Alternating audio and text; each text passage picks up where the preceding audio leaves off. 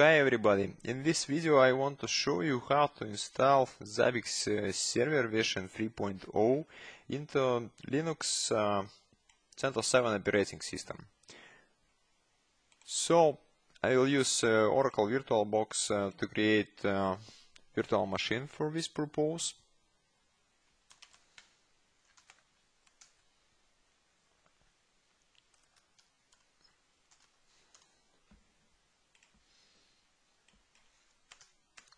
Let's add a little bit more. Another settings up to you.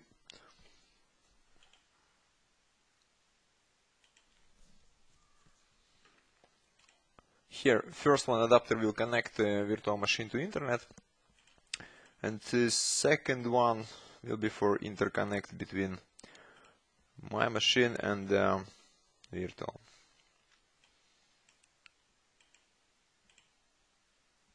Yeah, here we need to provide operating system ISO file. It can be downloaded from here.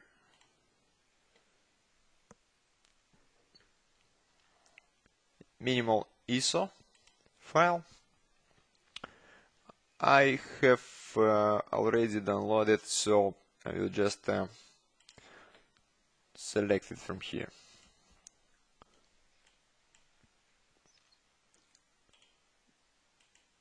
We can start.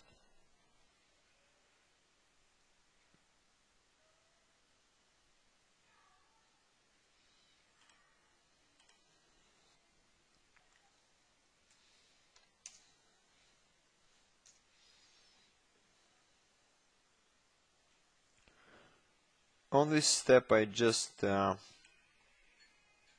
leave language English, United States.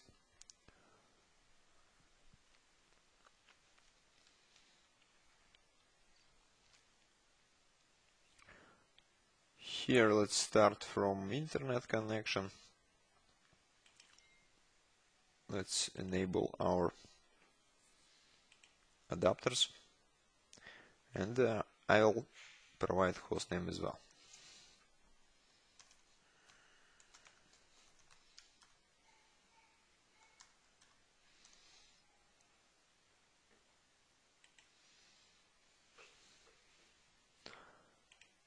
Select hard drive where to install, and time zone.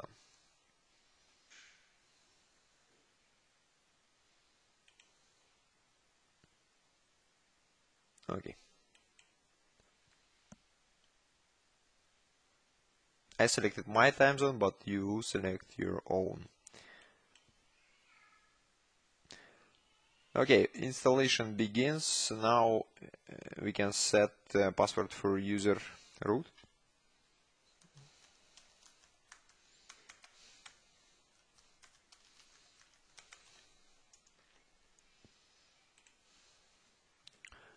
And I will create one more user named ZABBIX.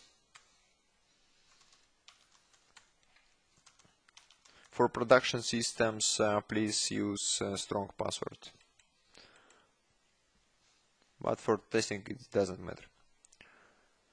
So installation will take some 15-20 minutes on my internet connection and the settings of this virtual machine, and we'll continue after. Okay, server is installed. Let's restart it.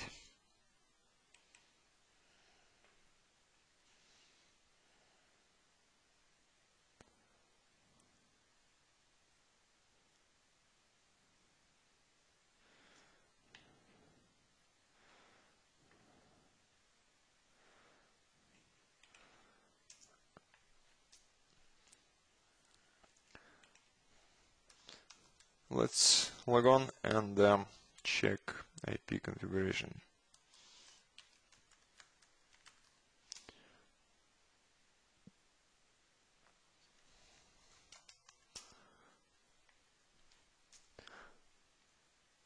So one IP address for internet access and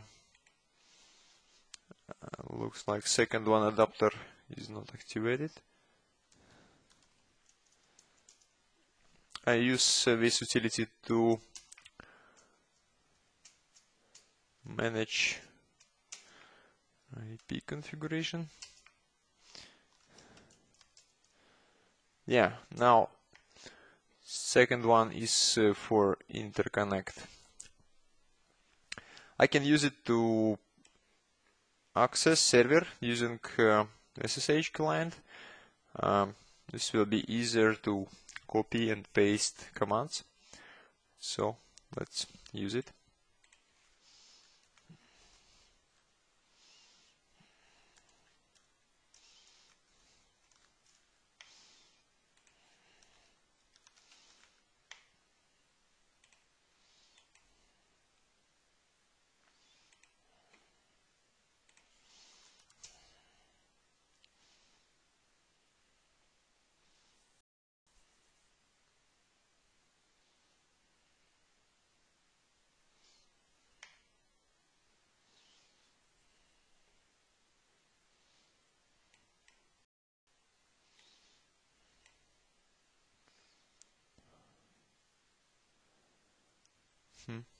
Some timeout.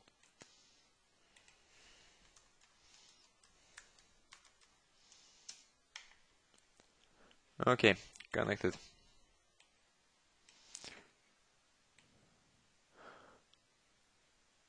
So first of all, let's change time zone.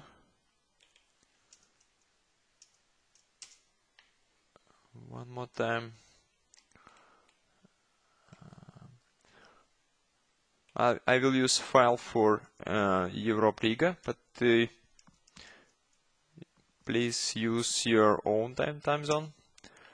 This will be actual for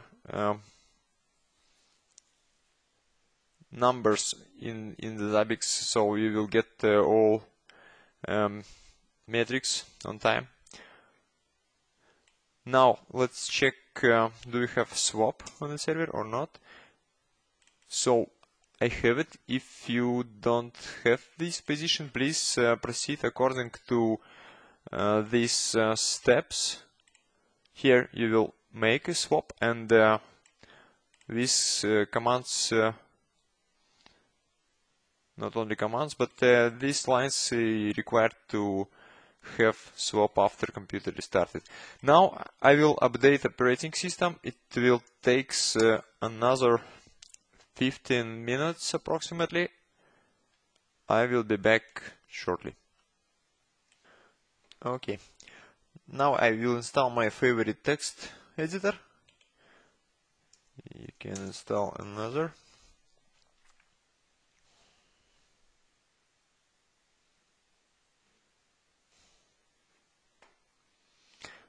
And on next step we will install database. ZABBIX is working perfectly on MariaDB on CentOS 7. So we will install MariaDB and we will perform basic performance configuration tuning, and we will secure it. So first let's install it.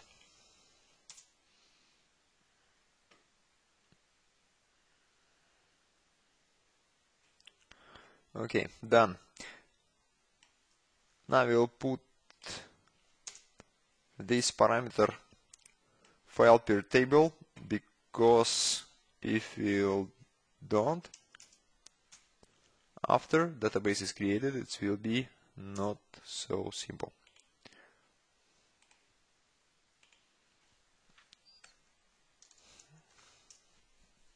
Another settings can be done after, when it is required. So let's start database, and by default username root doesn't have any password, so let's secure it. So current password is empty, just enter, and do we want to secure? Yes, set password. For production instances, use some strong password. Now I don't use very strong because this is just a demo. So let's connect to database.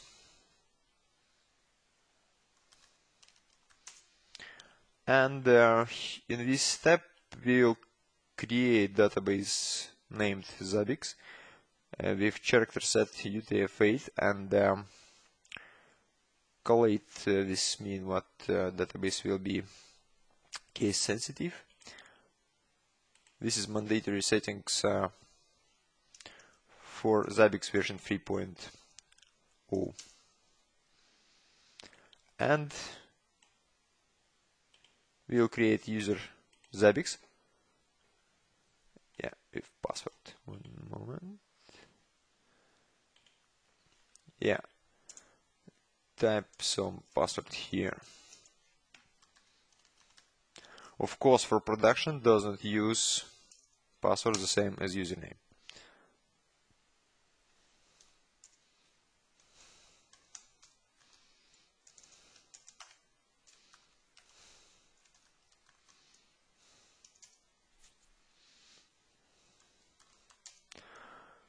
Okay. Installation of firewall is not mandatory too, but for production instances I would recommend it.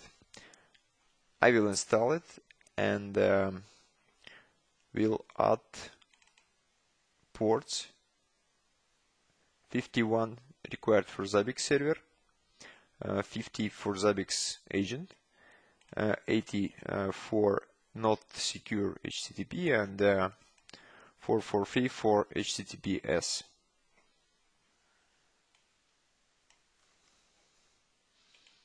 So let's start firewall and make these exceptions.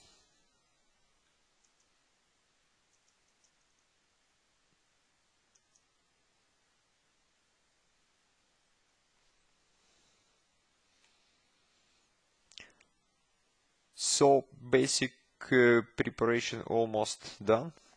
We can connect this one repository and install ZABBIX server.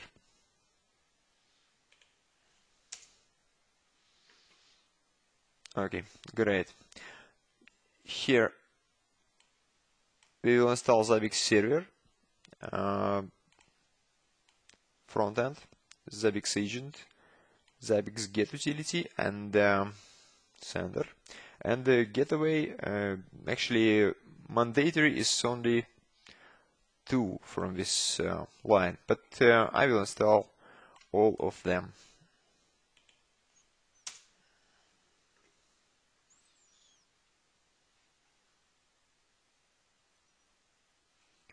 Okay, it's done. Now we need to go to this directory. It can be different. After some time, version will go forward. So I will just copy this line and press tab to select folder what actually exists at the moment. So I navigate here, and now we will run this command to create initial schema and so on. Yeah. So here we connect to MySQL using user root, and we selecting database ZABBIX.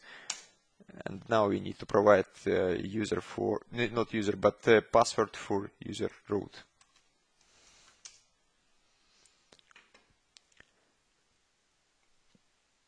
Yeah.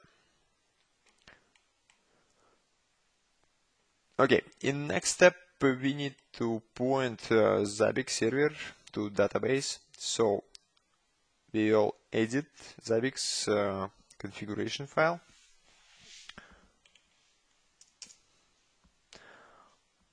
yeah, and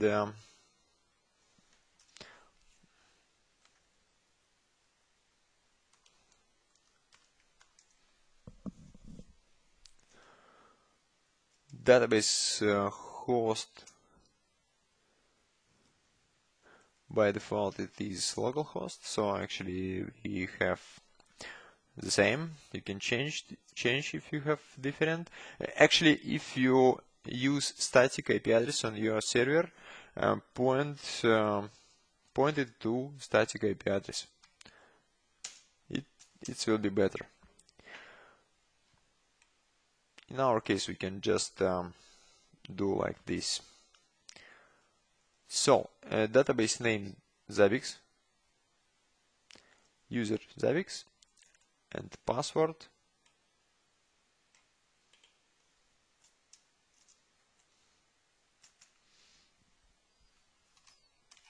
the same. But for production, don't use password like this. That's it. Maybe in next video we will go through all settings in ZABBIX server configuration file, because this is very important for performance reason, but not now. Today we are just installing server with basic configuration what can be actually used for starting production server as well.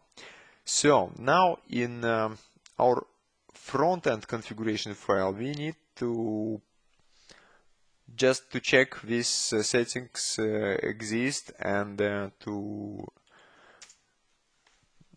just to uncomment one line. And for your region, please change time zone to your.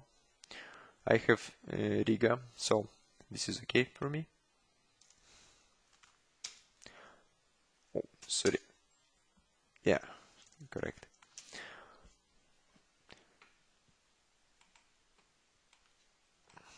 Let's start front end and ZABBIX server.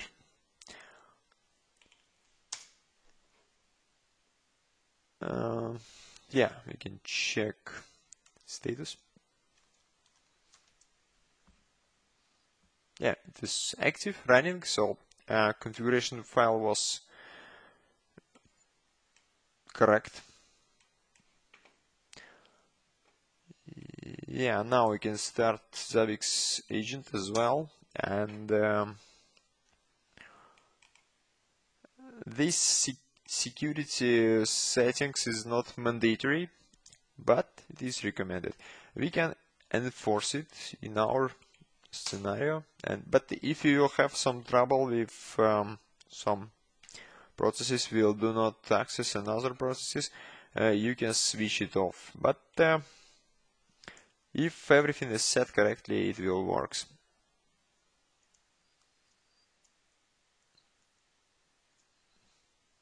Yeah, so now we can check like this. Yeah, but we have actually these two options on, and one more.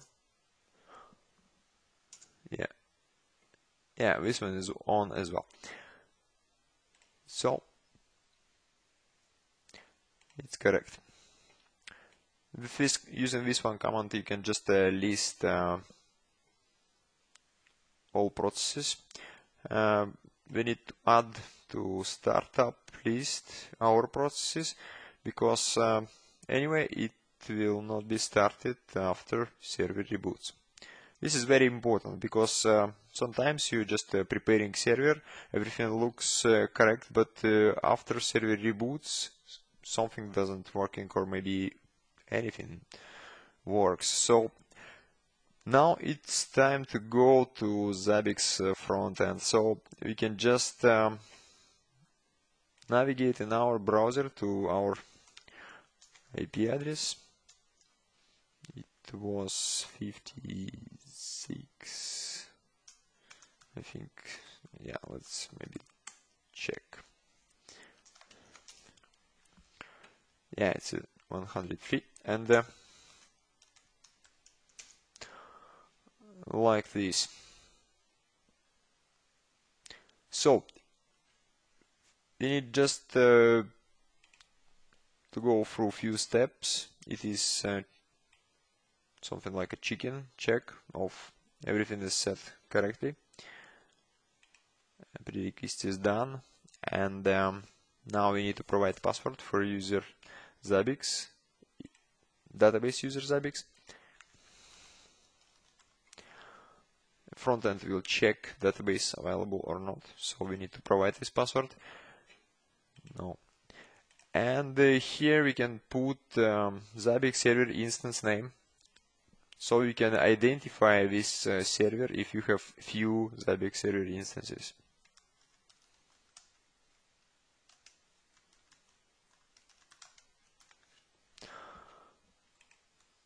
Like this. Yeah, this is front-end configuration file. Actually, this is here. Everything from this file I will copy into the description of this video, so don't worry, you will be able to copy paste everything the same as I am done just now. So after pressing finish, we are on the front end of ZABBIX server. So here we have instance name, what we provided few steps before. Default username is admin and the password ZABBIX.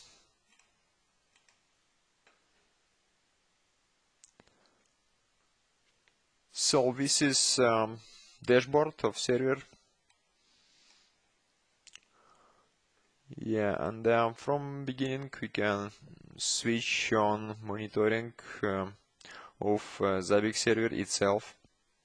So just go to configuration hosts and enable it. Okay. Yeah, now ZABBIX server will monitor itself, and you will get internal metrics after some time. So thank you for watching my video. I hope it will be helpful, useful for somebody. So don't worry, ZABBIX could be difficult from the beginning, but after some time you will love it. So have a good time, and please write your comments